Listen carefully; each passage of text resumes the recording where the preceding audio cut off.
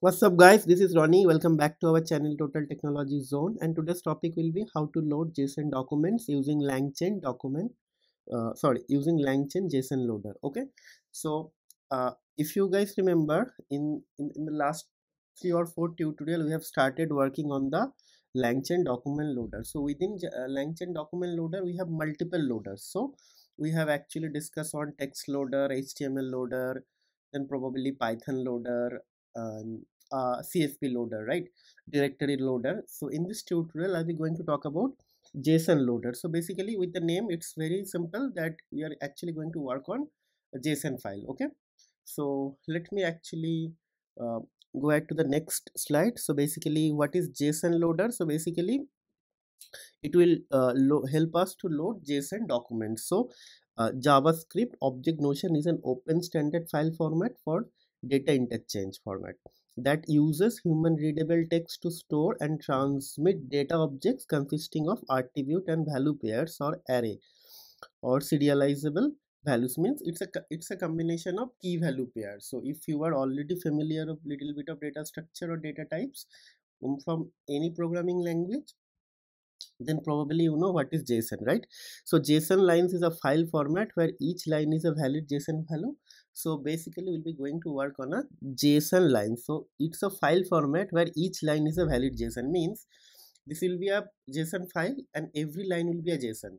Okay, and the JSON loader uses a specific JQ schema to parse the JSON file. It uses the JQ Python package. So basically if you are not having Python package JQ install on your system, it will not work. So ultimately this JSON loader will use this JQ module from Python to actually parse and get the value or extract the value out of it. Okay, so this is the ultimate objective. So we'll be going to use the JSON loader, and internally it will use JQ from the Python package. So if you do not have JQ in your system, then probably it will not work. Okay, so without wasting much time, let me open my this thing, VS Code. So I have a file, this is sample JSON, and I have actually like 3 lines. Okay, let me actually write from Langchain dot Langchain dot document loaders import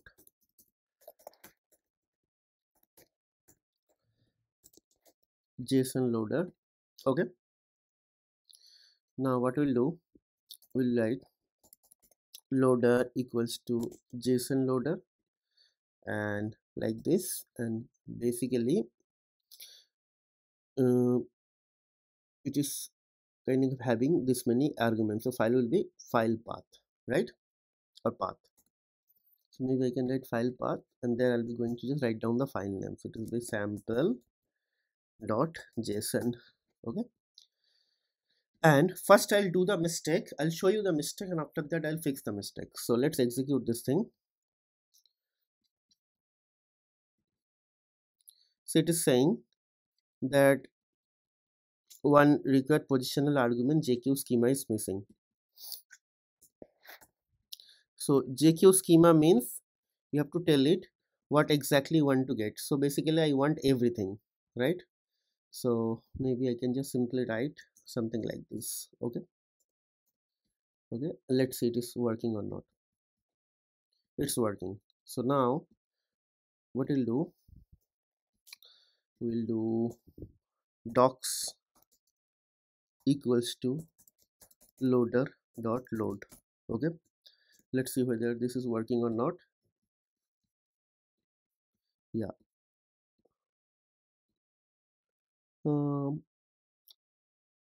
it is what it is saying. It is saying there is a problem here. So basically we need to actually add something. So it is saying what, extra data, just hold on, read text line docs Python in decode, JSON decoder or extra data line. Okay, so it is saying that there is an extra data on line 2. Okay, let me actually so basically I'm actually looking JSON lines. So basically I think I have to add this JSON lines should be true. Okay, let's see. Yes, so it is saying that we need to actually add something else as well. So basically text content, just hold on,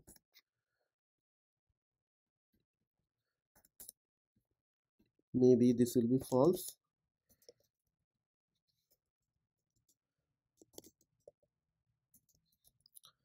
Let's see. Yes, now it's working. So basically I need to mention I'm reading actually JSON line and my text content is not false. Like that way I have to do. Now what we'll do, I'll just write print docs.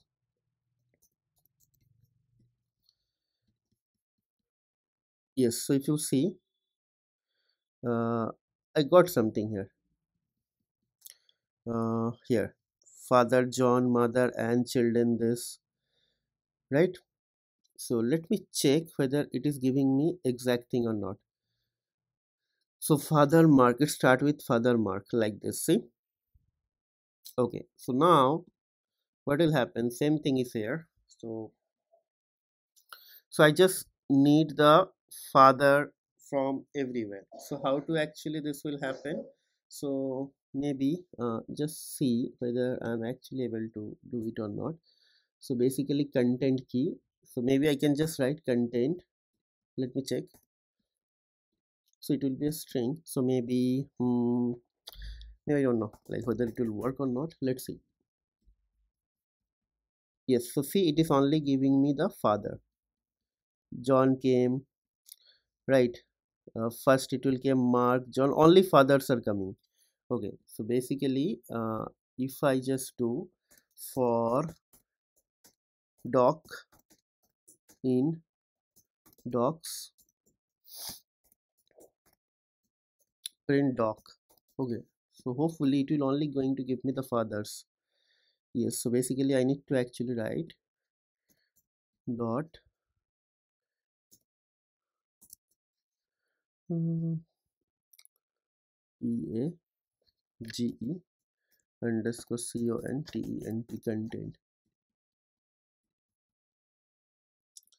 uh, okay, so basically it is saying that list object does not have this attribute, so just hold on. So let me check why this is not giving me this thing. Okay, so if a list actually so the single list, so maybe I can just write something like this to understand whether everything is giving me properly. So just hold on, just separator, I'm using in separator to understand. Okay, so this is the entire value, so this is a value of list. So within the list basically I can simply write this. Okay, and let's see. Yes, so now, yes, now this will work. Yeah, so see, I'm only getting this thing because always it is coming from the first element 0, so always it is printing this thing. So basically what will happen, so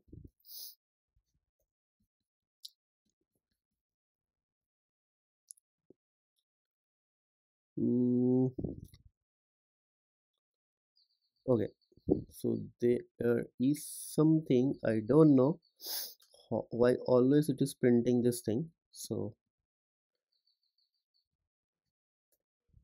print, only it is printing one father, I don't know why. So let me check. Okay, here it is Mark, then it is John. Okay, so basically this is the entire list.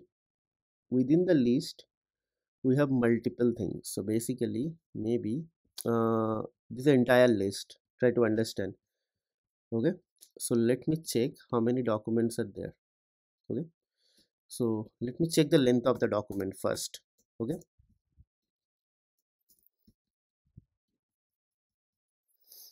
it says 3, means total 4 items are there. Okay, so maybe I can simply write for doc in docs print doc, right? Yes, so now if you see here, Mark is coming, John is coming, Bob is coming, right? Okay, so now what will happen? Page content. Yes, now it is giving me everything, right? So if you don't want to actually do this thing here, let's say I don't want this thing, okay, like this, so it is going to give me the JSON thing back again, right? Okay, so this is very straightforward. I don't think it will require much of an explanation. So if your requirement is actually to read a JSON file, you can easily do that using JSON Loader, right? And another thing, like you can actually load this thing using a directory loader, but again in the loader class you have to actually mention it's a JSON loader, or else what will happen, this will take some time to parsing, and parsing is very much important whenever you are actually working on loading some specific data, and if your requirement is actually to build an efficient application, right? Because ultimately your scalability and your performance and your efficiency, I mean your efficiency means the application's efficiency, will be tested before your client or whoever is actually going to give you the task, before they put something in the deployment environment or in the production, they will try to actually test the system, and that is what it is happening here. Okay, okay, so that's it, guys. I think I should conclude the video over here, and we'll start again from another topic from the next video. But before I actually conclude this tutorial, I would like to request you guys on few points. First I start with um, the practice and the recommendation how to actually practice this thing, because this is the 26th tutorial, and if someone is actually very new to our channel or watching our videos for the first time, so guys, this is a recommendation that please go to our channel, search for this Langchain complete tutorial playlist and try to watch the entire series from the beginning, because this is a 26th tutorial and before that we have already posted 25 tutorials. So if you are planning to actually do something in the area of artificial intelligence, Langchain or language model, then probably this tutorial is going to help you to develop your basics, foundation and intermediates as well. Because if you see here, we are actually working on the intermediate part, and before that we already work on the basic and fundamental parts as well. So those tutorials are definitely going to help you to build your foundation. Next thing, guys, please subscribe to our channel. If you are watching for the first time, then also try to subscribe with our channel, and if someone is already watching our series but did not subscribe yet, please, it's a request, please try to subscribe to our channel, hit the like button and also hit the bell notification, so you should not miss any notification from our future updates, and try to share our videos with your family and friends, whoever you think will get some benefit out of it, and also try to encourage them to subscribe to our channel, because your one subscription is actually going to help us to grow slowly, and we really want to grow faster, and that is why we are looking for, like we are trying to actually reach larger audience base, and larger audience base will help you um, to grow in the future, and I will require all of your help and support to reach our target. Okay, and last but not least, try to put some comment, good or bad, doesn't matter. If you really find something useful in our video, or if these videos are actually helping you to develop something in your current like project, or you are working on some assignment, please let us know, have some sort of feedback, and also if you think something is missing in our video and something could be done in a better way, or if you have any use case which you want me to include in our video, just try to share with us. I will try to actually incorporate all these changes in the next video. Okay, so enough of talking, guys. I will see you in the next video. Till then, take care, goodbye and have a nice day.